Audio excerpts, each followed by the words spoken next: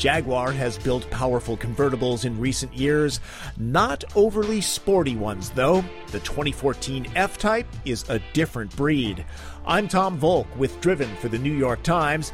The very British brand aims to battle the best driving machines on the planet, just as the E-Type did so very long ago.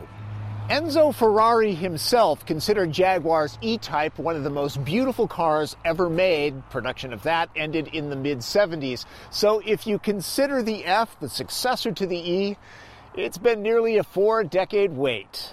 The voluptuous lines of the classic are obviously not part of the plan. Modern safety regulations and changing tastes make for a chiseled but beefy shape. F is rear-wheel drive. The asymmetrical cabin is clearly oriented towards the driver. Standard seats are grippy with good bolstering. The optional 770-watt Meridian sound system is bliss. But really, that is what you're going to want to listen to all the time. Under the huge hood, a one-piece stamping, by the way, is a supercharged 3-liter V6 that makes 380 horsepower in the S model I'm driving.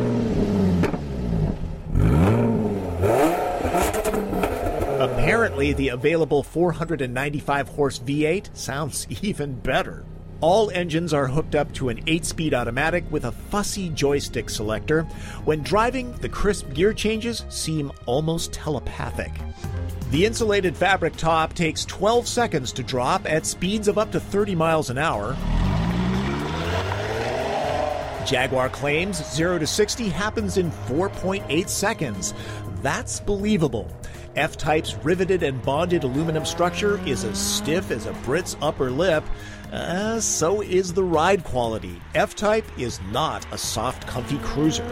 A dynamic suspension checks damper rates 500 times a second to eliminate body roll, squat, and brake dive. The start-stop system that saves fuel is better done than most. It can be turned off.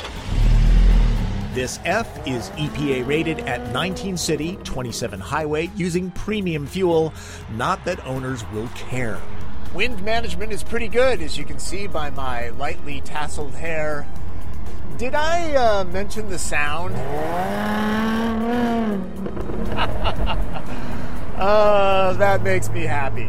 So does cornering. Steering is hydraulic. It's easy to find the Jag's lofty limits without getting into trouble. I'd need a closed track to see how F-Type stacks up with Porsche 911. The smile on my face signals it would be a pretty close match. All this fun is experienced in a cockpit stitched together with the quality of a Prada attaché case. F-Type's door handles fascinate everyone. The user interface is straightforward. A rear-view camera is not standard, but should be. Cabin storage is limited. Travel lightly. If you're thinking about selling F-Type to your spouse as even remotely practical, don't. You'll only look stupid. That's all, folks. It's more about driving fun than trunk space. Jaguar stashes the washer fluid and battery back here for even weight distribution. 87 grand plus those pesky taxes and license fees will buy you this particular mid-range S model. Jaguar's quality reputation dogs it. It has improved, but Porsche is still miles ahead in most statistical rankings. Really though, a convertible Jag is all about emotion. And in that regard, F-Type is a sound performer.